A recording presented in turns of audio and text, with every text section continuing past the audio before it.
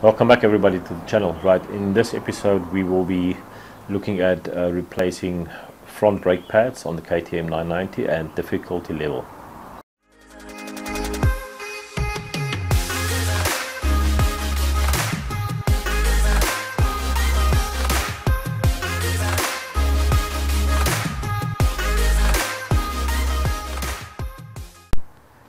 Another day, another video. Frank's way. Welcome back everybody. Let's quickly have a look.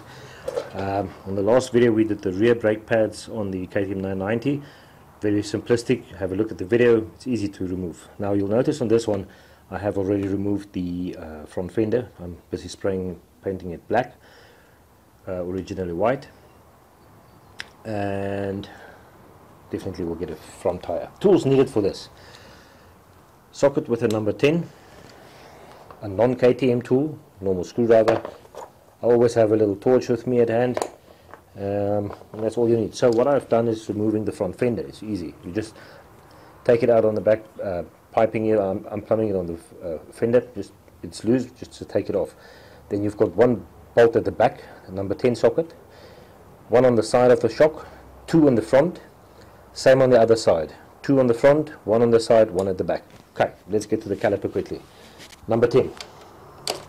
And also make sure when you remove the bolts and retighten them, take Loctite, and you can use OEM torque specifications. It's really up to you. Definitely prefer that you use Loctite. And let's have a look at the bolts. Same equal length. Doesn't matter where they go in. So now the two bolts are loose. So the only thing we do now is to actually just slide it back gently, and it's off. Right, so if we have a look here, we have two brake pads and we have one pin. I'll just show it to you. Yeah, there we go. That one pin there. So what I usually do is I take my non-KTM tool and I take my old brake pads and I wiggle it in and I squish open and I reset the two pods. So just work it gently, push it backwards, and you'll see the pod move in like that.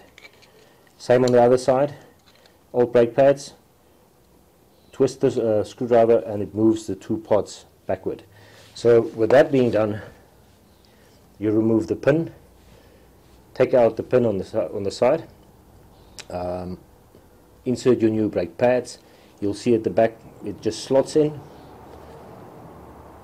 Put your pin in, put your circlip back, done, sorted. Now let's get them back. Usually what will tend to give you a hassle is at the bottom on this edge that it has here, where it seeds into the caliper, it'll come out. It'll give you a bit of a hard time. But let's see how we deal with this one.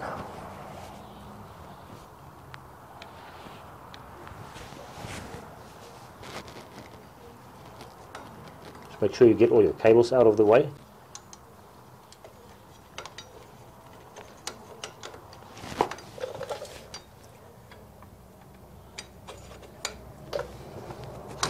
It's straightforward.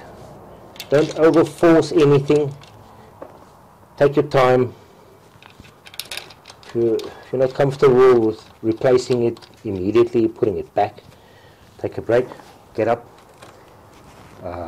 drink a cup of coffee or something, come back, settle your mind, and then retighten everything up again. Important, put Loctite in. In a nutshell, that is, I mean, it's straightforward. Front brake pads, done. So when you're done with this job, make sure that you remember to pull your front handbrake so that your pods again seat. That's it.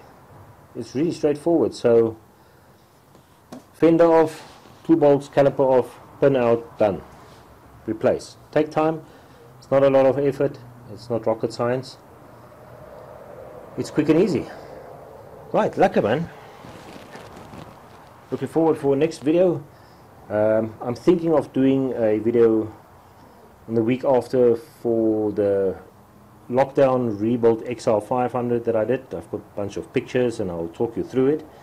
And then I did a rebuild and respray on a Africa Twin, came out beautiful. I'll do that video the week after. And I still need to do the timing chain tensioner, but I think I'll do that now and see how it goes and see which video I upload first. I don't know yet, but after this video, now when we're done, I'm going to disassemble the KTM.